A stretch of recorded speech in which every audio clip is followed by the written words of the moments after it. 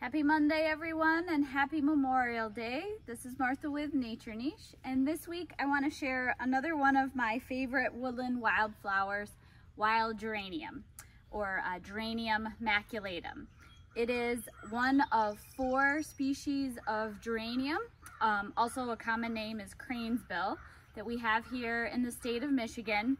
And this is the largest with the largest, showiest flowers that are about 1 inch across. Habitat for this really beautiful perennial forb includes rich deciduous forests, especially moist microsites along streams, wet hollows, and swamps. And it's less often found in upland oak hickory forests. It's also occurring in savannas, meadows, seeps, and rocky glades across its range. In Michigan, that's the southern 2/3 of the lower peninsula and a few places in the upper peninsula. And this species occurs across the eastern half of the United States and Canada. As far as cultivation goes, it is one of the easiest woodland wildflowers to cultivate. And it's pretty bomb-proof. It's one of those species that I recommend frequently to folks just getting into wildflower gardening and using native plants in their landscapes. It tolerates a range of light conditions from full sun to fairly deep shade and average soil conditions. It won't take it extremely dry or really super wet standing water, but anything in between it does quite well. It prefers part sun and rich loamy soils that have abundant organic matter. This plant has a stout rootstock that produces rhizomes that are very high in tannins, and it creeps slowly to form mounded colonies. So it plays well with others. I have it planted here with maidenhair fern, Canada anemone, wild strawberry, and black-eyed Susan, Rudbeckia fulgida, and it does quite well. Ooh, and big leaf aster as well. So it's not too aggressive of a spreader, but it fills in nicely, spreading slowly, and it also readily reseeds itself. And this species you can divide up as it matures and expands in early spring or in fall. And you can collect the seed about a month after it flowers, and you want to put that in a paper bag so that when the capsule dries, you have the seeds contained. Overall, this plant gets 1 to 2 feet tall, so it is one of our shorter statured native plants as well. And it blooms for about a month.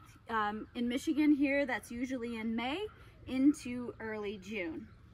As far as identification goes, there are loosely clustered basal leaves and then a pair of opposite leaves on the flowering stalk. So here's, move the oak flowers out of the way.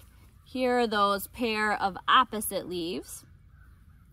And the leaves are palmately lobed with 5 wedge-shaped lobes. And those lobes are further divided sometimes into secondary lobes and rounded teeth. Just for comparison, this does look a lot like Canada anemone, but that species has much more sharp pointed lobes and teeth and is a little bit more dissected, and the wild geranium leaf has a little bit more flesh to it. As well as these very characteristic impressed veins, making it look sort of reptilian, I think, and you can see those veins really distinctly on the leaf underside. Overall, the plant is coarsely hairy. The stems can have hairs, the leaves have oppressed hairs, but yeah, it's really pretty mounded foliage. And then the flowers are formed in slightly floppy corms or umbels with 2 to 5 flowers per inflorescence. And occasionally it might just have a single flower if it's stressed or very young. Each flower is approximately 1 to 1 1/4 inches across with 5 rounded pale purple pink petals. And those have radiating veins on the petals that serve as nectar guides to the center of the flower for pollinators.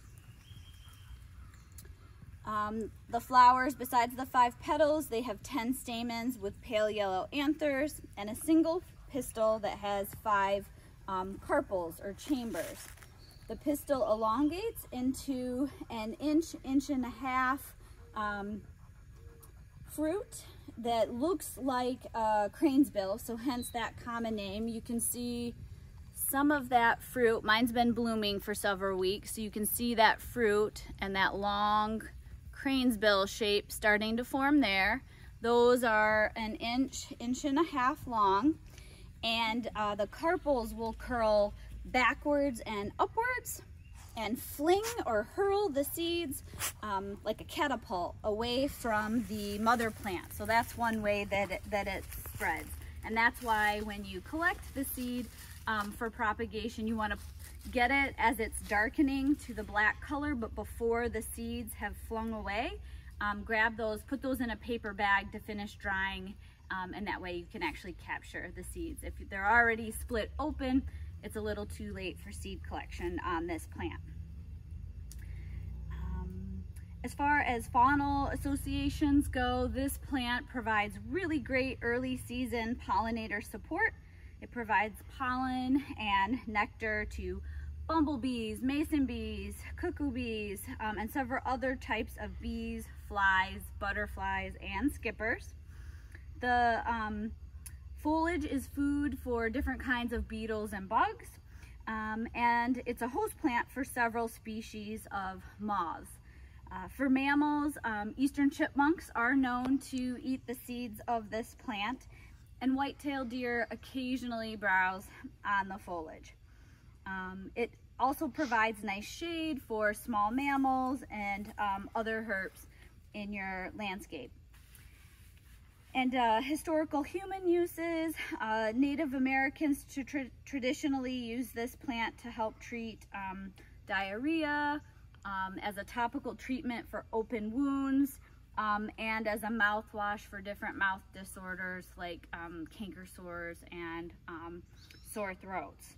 And the early settlers used the root with its high tannins to help tan hides as well. So I really do love this plant.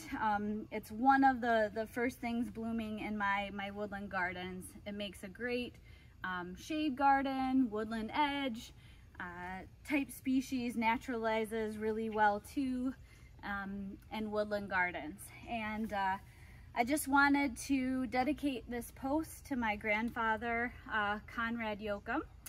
I got to see this plant a lot in Bird Hills Park where we used to go for walks, and we lost him a week ago at 104, but I thought doing this species and doing it on Memorial Day, since he served in World War II, was very fitting. So Papa, this one's for you.